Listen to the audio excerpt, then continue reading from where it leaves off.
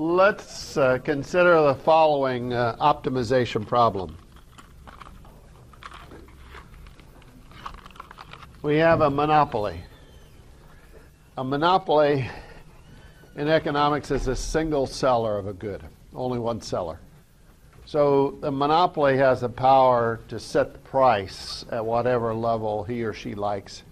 Then consumers will decide then how much to buy.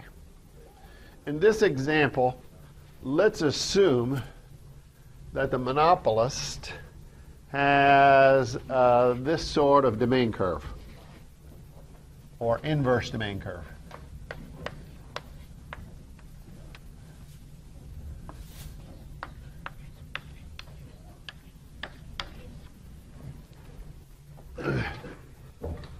And the monopolist has this cost function.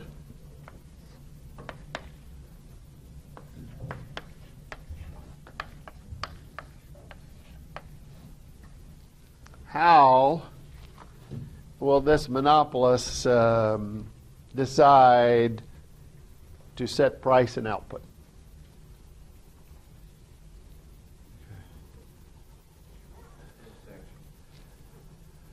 Okay, let's do it more formally using a mathematical approach that we're familiar with.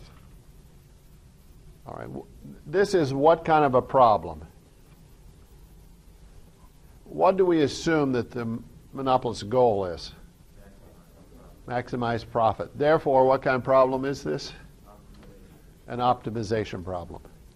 And when you have an optimization problem, what's your first step in solving the optimization problem? Find the objective function. Okay. Now, what did you assume the monopolist wants to do? Maximize profit. Therefore, that suggests that our objective function is going to be a what? What will the objective function be? Okay, now you're jumping ahead. We're still on the objective function. We'll get to that.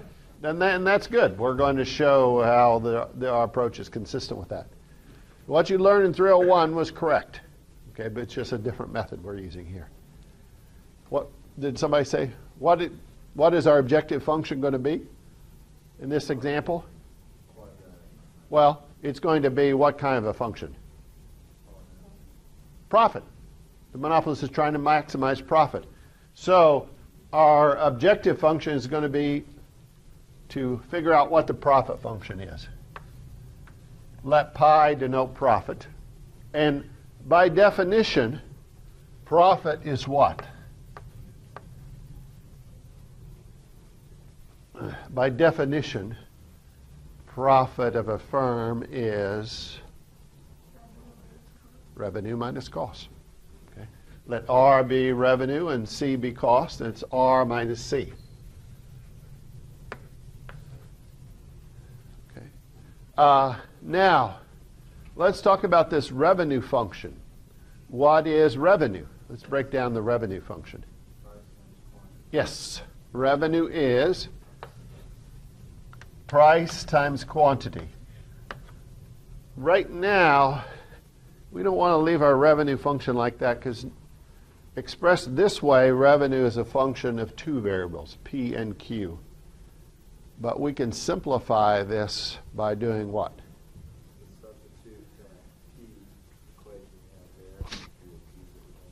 Exactly. And then after we do that, Ben, revenue will be expressed in terms of quantity, a single variable. If we can get revenue expressed in terms of a single variable, hopefully the same variable that cost is expressed in terms of, then that'll make our problem much easier. All right, so let's do what Ben and Helen were suggesting. Substitute in for P. 100 minus Q times Q. And now revenue is just 100Q minus Q squared. Now we've got revenue expressed in terms of Q alone. Cost is already expressed in terms of Q alone. So now it's easy to write profit as a function of Q alone. Pi of Q is just R of Q, which is this, minus C of Q.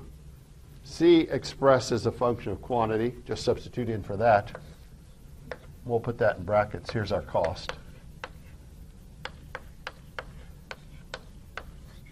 Okay.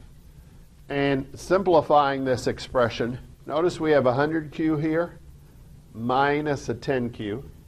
So that'll give us a 90Q.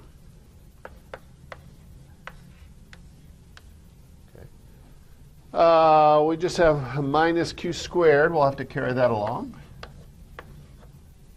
And then we have a minus 500. That's as simple as we can make it. Okay. That is our objective function. That's step one. Find the objective function. Oftentimes, in word problems, this will be the most challenging part. Is finding the objective function. Once you found the objective function, then what is step two? Here's step one.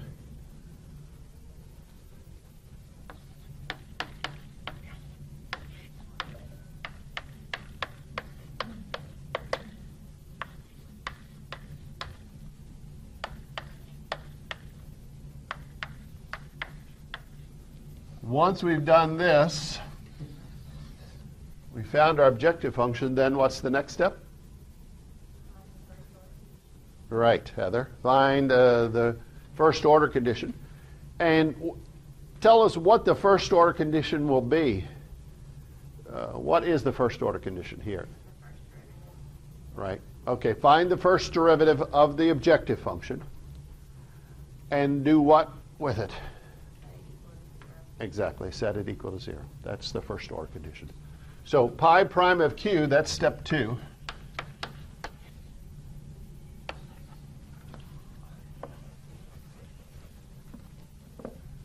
And Heather, what is pi prime of Q? Exactly. And as you said, we set that equal to 0. That's step two. That's the first order condition. And then, what do we do next after we set that equal to 0?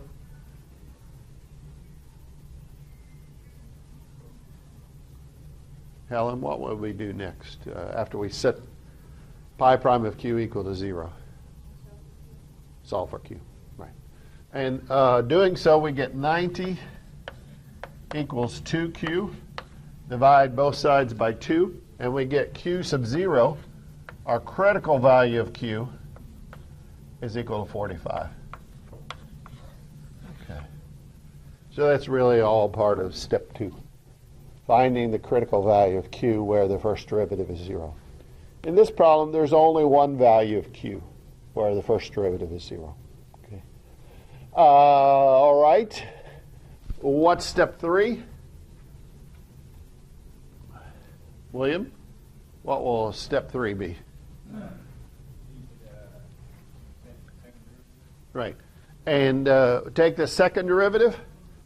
And in this case, William, what is the second derivative?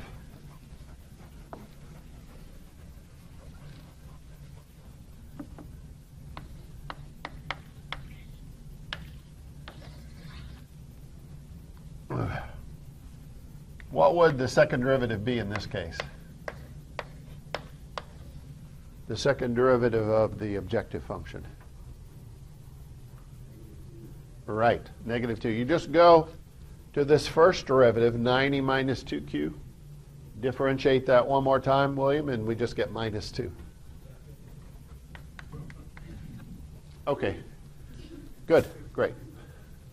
My hearing is not great, so sometimes I might not hear you, even though you said it. So, okay, very good, William. So, William, what does this mean then?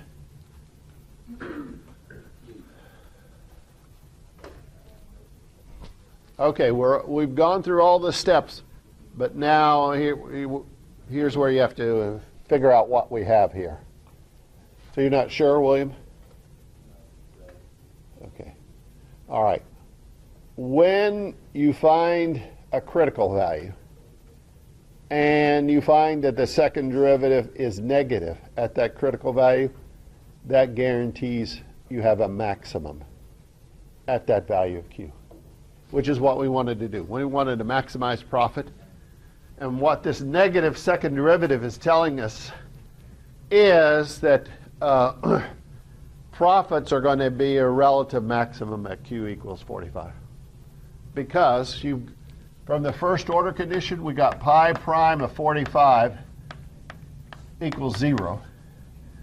And pi double prime, evaluated at 45, is less than 0. These two things together mean that pi, evaluated at 45, is a relative maximum.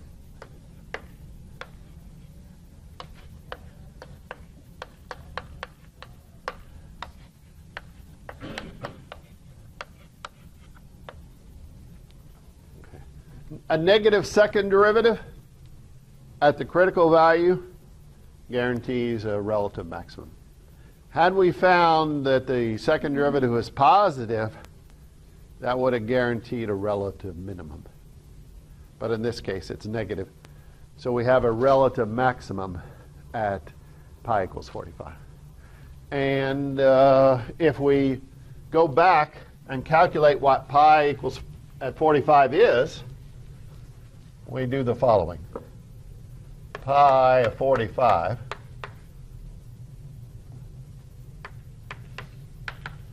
go back here, 90 times 45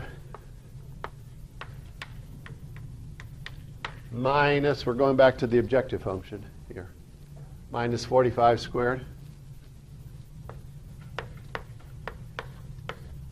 minus 500. And we do this arithmetic. What you end up with is the maximum profit is 1,525.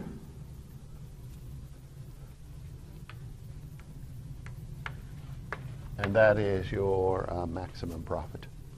Okay. Let's look at the graph of this. Very good suggestion, Ben.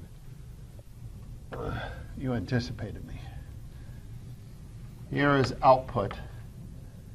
Here is profit.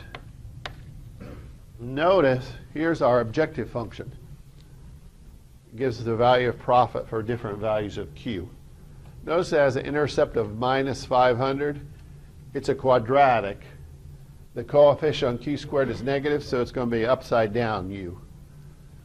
So we know what its shape looks like. It looks like this. At Q equals 0, profit is minus 500. That makes sense because if Q is 0, you have no revenue, but you have this fixed cost of 500. Your cost would be 500 at output of 0. So that's where it starts. And it comes up like this, peaks, and then comes back down. And the top of this profit hill is where Q equals 45. The slope of that profit hill is 0. That's your first order condition. Okay. And the top of this profit hill, 1525. That's the most profit you can get.